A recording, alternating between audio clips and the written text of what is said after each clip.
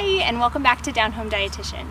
Today we're going to be planting asparagus. Asparagus is a really unique vegetable in that it is perennial, which means that it comes back year after year. You can plant it once and you can get harvest for several years. But the other thing about... Eeyore, come here! Good boy! But the other thing about asparagus is that you plant it and you don't actually get a harvest for 2 or 3 years. It's one of those that takes a little bit of an investment of time before you get a really, really worthwhile harvest. You can plant asparagus from seed. It will be cheaper, but it will take longer for you to get your harvest. Or you can plant asparagus from crowns. I ordered crowns, and these are the crowns I just received from Territorial Seed Company, which is located in Oregon. And I'm in Western Washington.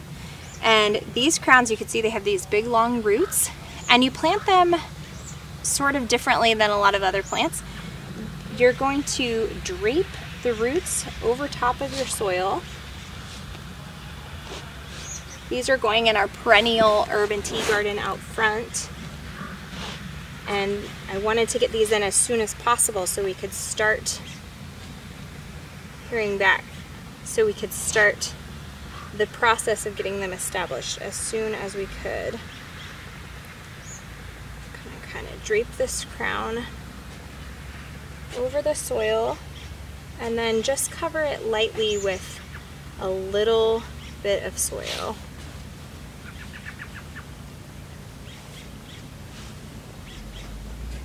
And make sure the roots are all covered. I'm gonna leave a little bit of the top of this out, and I'm gonna fill in the rest of this bed with the rest of my asparagus crowns. And I'm gonna keep an eye on this over time. The asparagus shoot will start to come up, and as it does, I'm gonna keep burying this a little deeper and deeper until just what you see from the store, that asparagus stem, is sticking out of the top.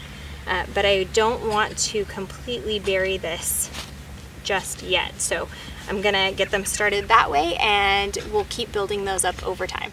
Plant your asparagus in full sun in really rich, well-draining soil. Growing asparagus is a practice in patience, but the sooner you get them in, the sooner you can be eating fresh asparagus that I'm told is the best you've ever eaten. I'm really looking forward to giving ours a try.